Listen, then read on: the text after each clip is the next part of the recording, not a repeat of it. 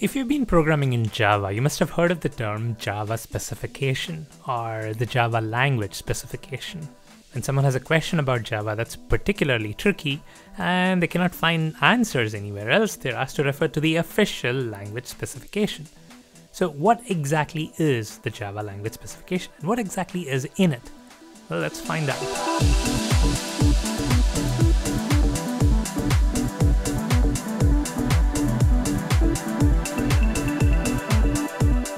As with any programming language, Java has a syntax. The syntax is basically how you write your code. It's structure. When you write code a certain way and you execute it, you expect it to do what you ask it to do.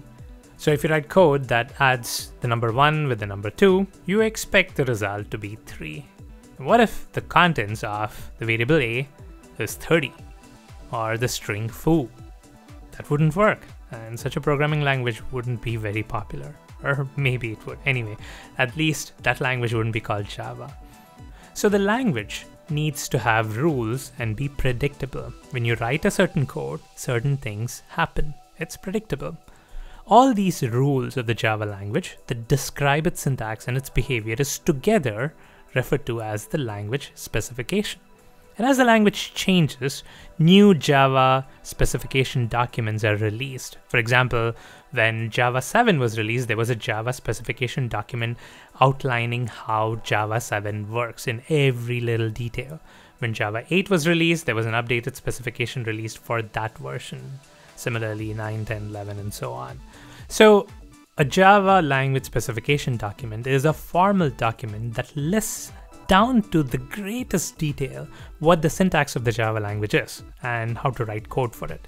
For example, it talks about the for loop, how to write a for loop, as well as every possible way a for loop could be written, or lambda expressions. It contains rules that outline every possible lambda expression that could possibly be written.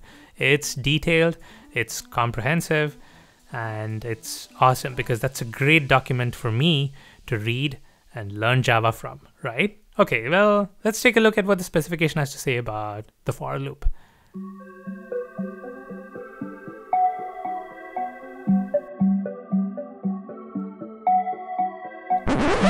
Okay, here's the part where it talks about looping in the for loop.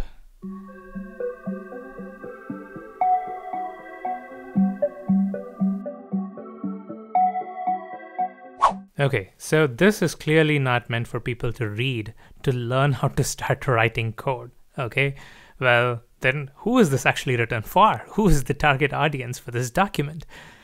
To understand that, you'll really need to understand the difference between the specification and the implementation. While Java is one language, you can choose between multiple JDKs and multiple JVMs.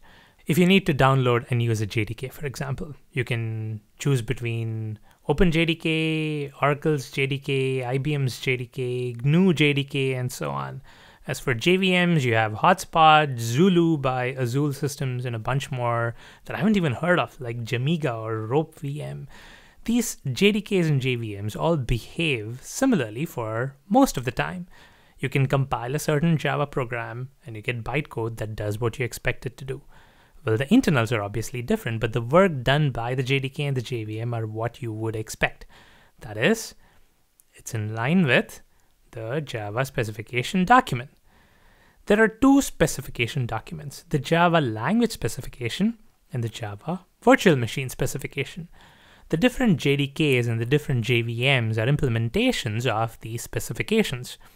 These different vendors use the specification to make sure that their JDKs and JVMs do what they're supposed to do. The specs are what these implementations are supposed to do. For example, that cryptic for loop documentation that we just saw in the specification, well, that didn't make any sense to me when I read it, but a JDK implementer can look at that and know how to create a Java compiler implementation that generates the right bytecode whenever the Java code being compiled contains such a for loop.